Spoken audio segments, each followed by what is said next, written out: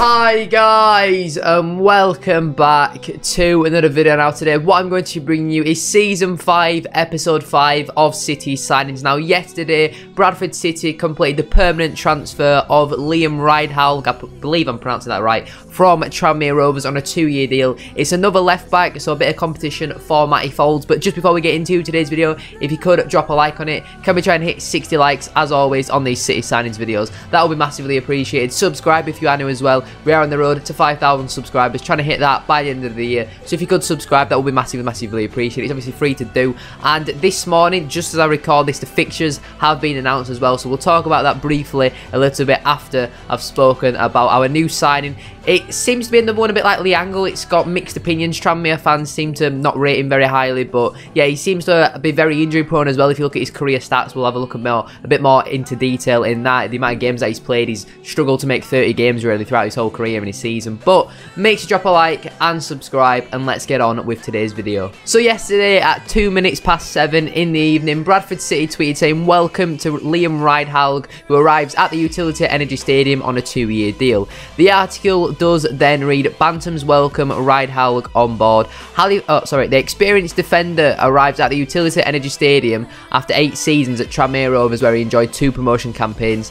Halifax-born Ridehalgh graduated from the Huddersfield Town Academy in 2010, having joined the club in 2003. So he started his football career before I was even born. That is quite interesting, isn't it? He has also served spells at Rotherham, Swindon and Chesterfield. Ridehalgh said, "I'm really glad to have got the deal done, and I cannot wait to get going, and I'm really excited for the season ahead. Bradford City is a massive football club. I am local to the area and know exactly what both the supporters and manager require. I played against a Derek Adams team in the playoffs last season. His sides are hard-working and strong mentally, so I know what is expected. We are in League 2 at the moment, but I know our aim is to get further than this division. It is clearly an ambitious football club. The new manager has come in and has past experience of getting promoted from this league.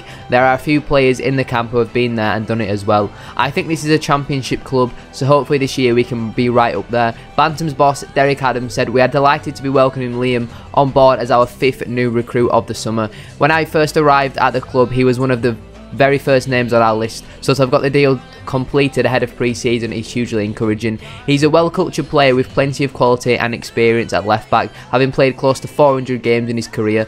Liam is from around the area and lives locally as well, so he's well aware of what this football club means and what is required to represent it. We welcome him to Bradford City and are looking forward to seeing him in action when we begin pre-season training next week. Ridehalgh will be sponsored by Urban Esquire for the 2021-22 season. His signing is subject to the relevant EFL and FA clearances." Now, before I get into my thoughts, I just want to speak a little bit about the amount of games he's actually played throughout his career. So he's mainly has operated as a left back, but he has played left midfield sometimes, he's played centre back, and he's even played right back on a few occasions. But in the 2020-21 season, he played 24 times for TRANMERE Rovers.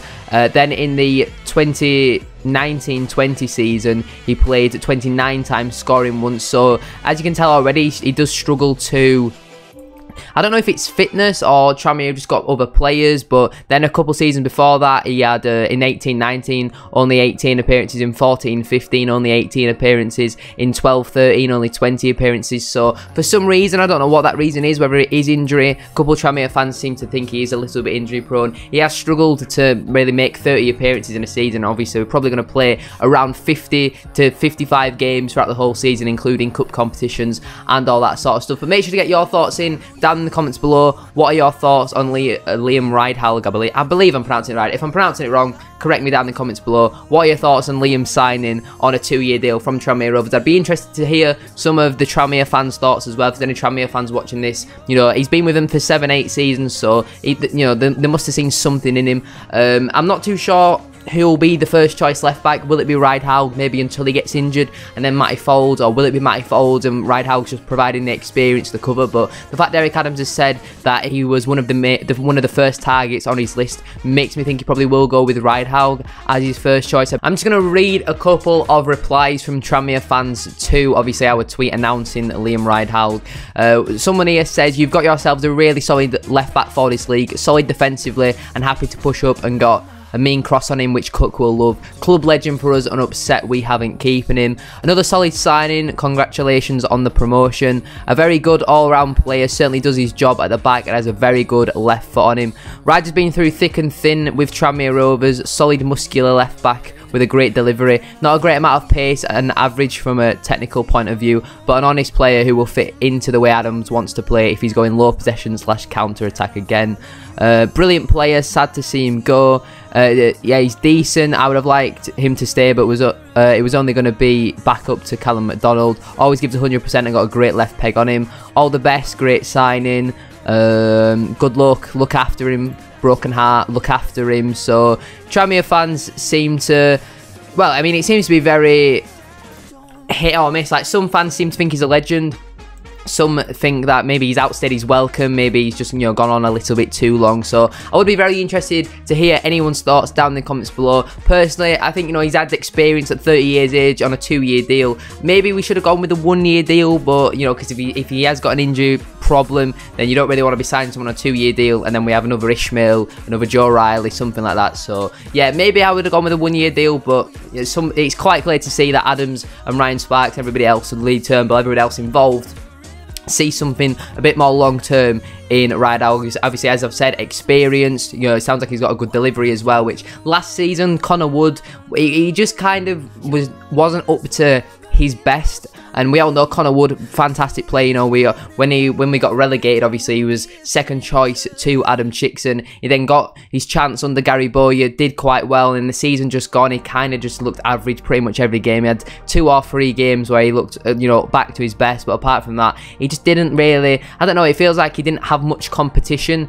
Maybe he didn't feel pressured by Matty Folds. So maybe Matty Folds, if he is the #1, he obviously will be pressured by Ridehalgh, because every footballer obviously wants to play games. No one wants to be sitting on the bench. As much as them, the new dugout seats do look very comfy. You know, I think Ridehalgh, fantastic addition, experience. Sounds like he's got a good delivery. Doesn't seem like the quickest or the best on the ball, but at League 2, you're not going to get someone like an Alphonso Davies, a Jordi Alba type player, are you? So overall, I think it's a good signing. So I would be interested to hear your thoughts down in the comments down below. And then just before we end today's video, I just want to briefly touch on the fixture list that got released. So our first game, our first competitive game, should I say, when fans do return, fingers crossed, it should be no restrictions and all that sort of stuff by August the 7th. You know, we should have everything lifted. Well, everything should have been lifted on Monday, but it's been pushed back for some reason to July the 19th. So hopefully by August 7th we have no restrictions or anything like that. And the first away game, well, the first game will be away to Exeter, so a big test there for Derek Adams' side. The first home game then is Oldham at home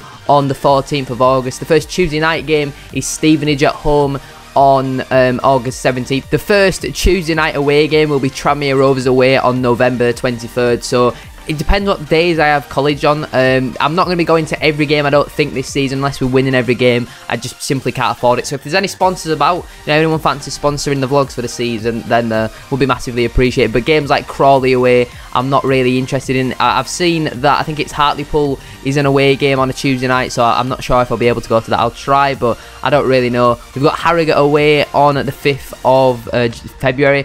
Harrogate, for some reason, are gassing that up as a derby. We've got Stevenage away on a Tuesday. Of course, Oldham away is in the February. When is Oldham away? Not in a February. We've got Bristol Rovers away on the 2nd of April. Northampton away on the 9th of April. We end the season with Sutton away on the 30th of April. And then the final game of the season is at home to Carlisle. Now, there's not really many massive clubs in this league anymore. You know, I think the bigger sized clubs in this league are probably Bristol Rovers, Exeter maybe, I don't really know. Tranmere probably up there as well. There's not really any big boys in this league anymore, like a Bolton. So, you know, we quite clearly are the biggest club in the league. But that's the fixture list. What's your thoughts on the fixtures? Do you think we've got an easy start, an easy running? Do you think we've got a hard start, a hard running? I would be very interested to know your thoughts down in the comments below, as well as what are your thoughts on Bradford City signing Liam Ridehalgh from Tranmere Rovers on a 2-year deal. As I said, get your thoughts in down in the comments below, and yeah, feel free to correct me if I'm pronouncing his name wrong. Make sure you drop a like on today's video. 60 likes, as I said at the start of the video, that would be absolutely class. Subscribe if you are new as well. As I said, we are trying to hit 5,000 subscribers by the end of the year, so if you could subscribe, that would be massively, massively appreciated.